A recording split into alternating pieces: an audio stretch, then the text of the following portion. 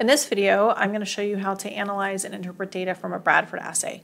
So the first thing that we're going to do is we're going to plot the standard curve on a graph, and then from that graph we will find the r-squared value and the equation of the line, and then using that data we will then find the values of the unknowns. So the first thing that we need to do is we need to get the concentrations that we used for the standard curve.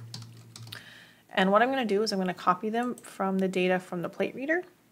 And if you hold the control key, you can copy them all at once without having to do them individually.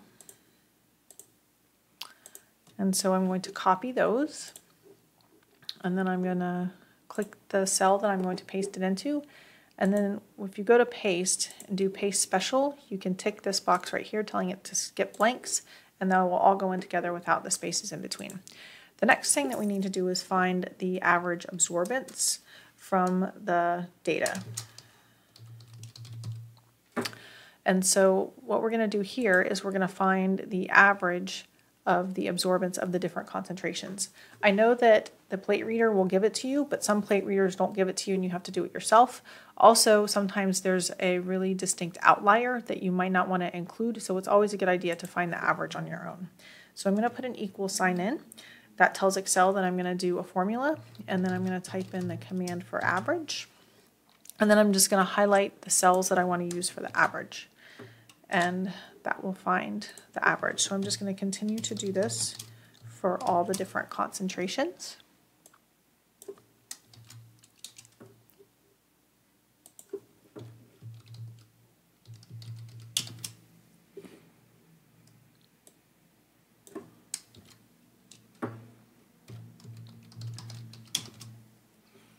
Just a few more concentrations to do, and we'll be done.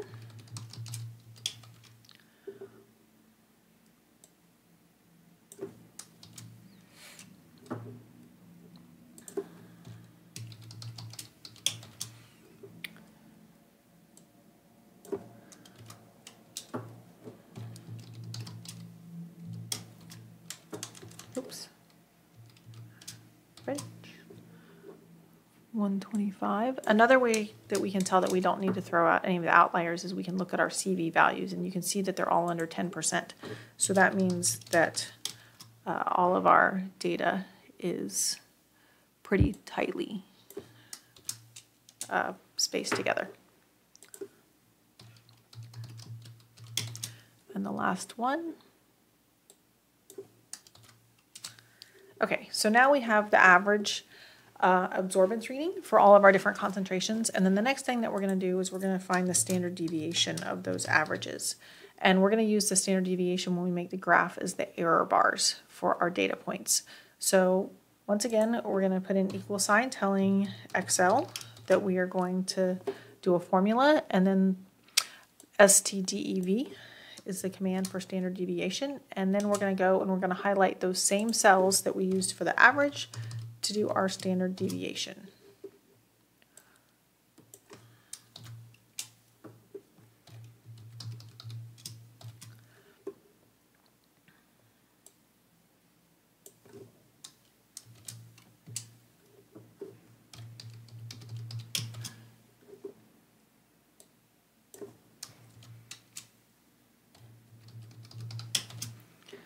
A few more to do.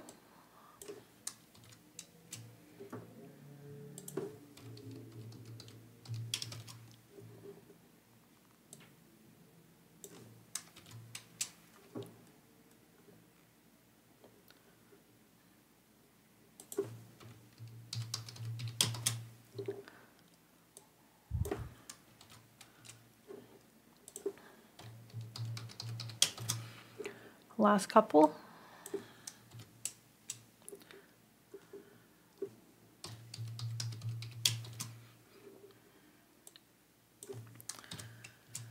Okay, so now we've done all of our calculations here that we need to do on this one. So the next thing that we're going to do is we are going to make our graph. So what we're going to do is we're going to highlight the data that we're going to use in our graph. We're not going to highlight the standard deviation right now because we're going to add that in later with our error bars. So then we're going to go to Insert, and in this case we're going to do a scatter plot.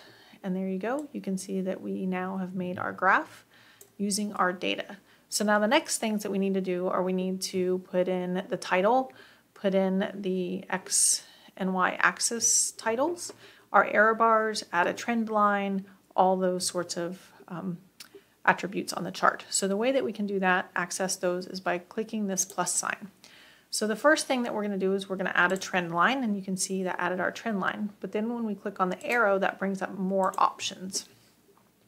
And here, this is where we can tick this box, and that will display our R-squared value and the formula of the graph. So I'm just going to move that down so it's not right on top of the trend line. So as you can see, our R-squared value is 0.98. You want it to be as close to 1 as possible. Depending on the lab that you're in, either 0.95, 0.97 might be considered acceptable R-squared values. And then we also have the formula for the line that we'll use later. But first, let's go ahead and finish the graph. So the next thing that we're going to do is we're going to add our error bars at the standard deviation. And as you can see here, we'll click error bars, but if we click on this, we'll go to more options. And so what we can do is we're going to go down here and click custom. And this will allow us now to use our standard deviation as our error bars. So click custom and then specify value, and it'll bring up this pop-up box. And if you click on the grid there, you can just highlight what you want to do, what you want to add for the error bars, for the positive error bars. And the same thing, we'll click on that grid and highlight what we're going to use for our negative error bars, and then click OK. And we're going to do both because we want both positive and negative, and I like the cap on the end. That's just my personal preference. So then the next thing that we're going to do is we're going to change our chart title. So we can simply highlight this, and we can just type in Bradford assay. Obviously, you can be much more descriptive in your title. And then the final thing that we're going to do on our graph is we're going to add our axis title. So once again, if you click that plus, we can do axis titles, and that'll bring them in. And then here we can type in, this is our concentration.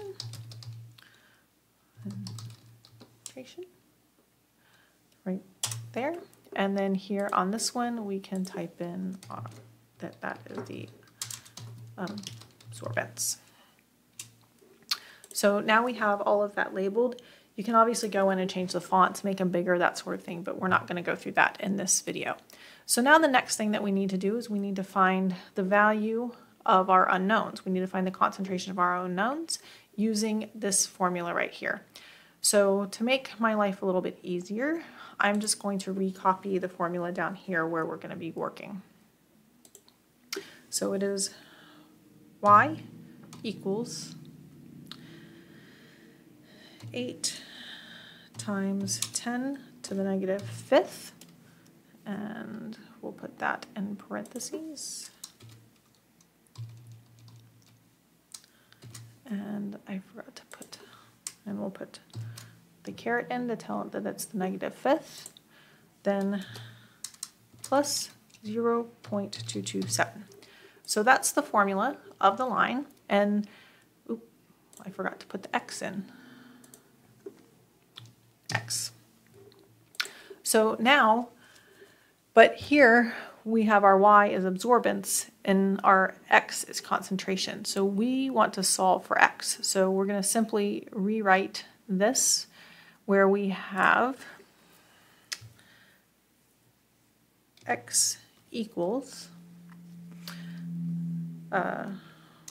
parentheses y minus 0.227 divided by 8 times 10 to the negative fifth.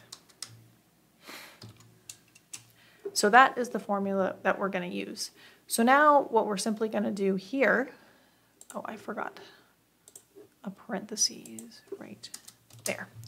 So now what we're going to do is we're simply going to use our unknown values here in y, but we're going to first find the average and then we'll plug it into y. So here we're going to find the average of the absorbance of our unknowns. We have equals average, for unknown 2, it will be those 3. And then we'll do the same thing for unknown 1.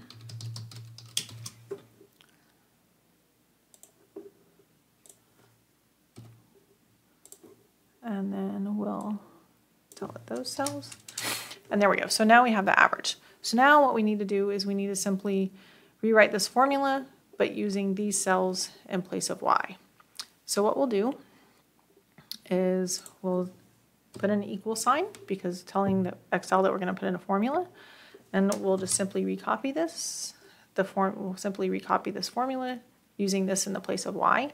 So we'll do that minus 0.227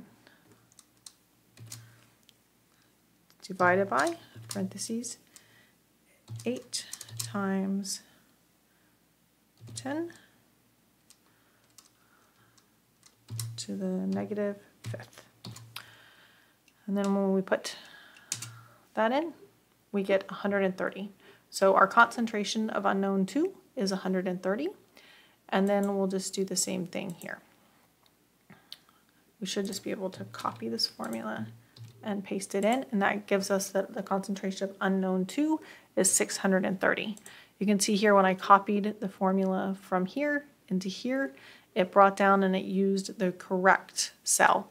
So Excel does that very, very well, that you can copy formulas down and across. So now we have made our graph based on the standard curve from our Bradford results. We have added the trend line. We found the r-squared value, the equation of the line, and put in all of our axis labels as well as our error bars. And then using this equation, we have found the values of our unknowns 1 and 2. I hope you find this video helpful. Thank you.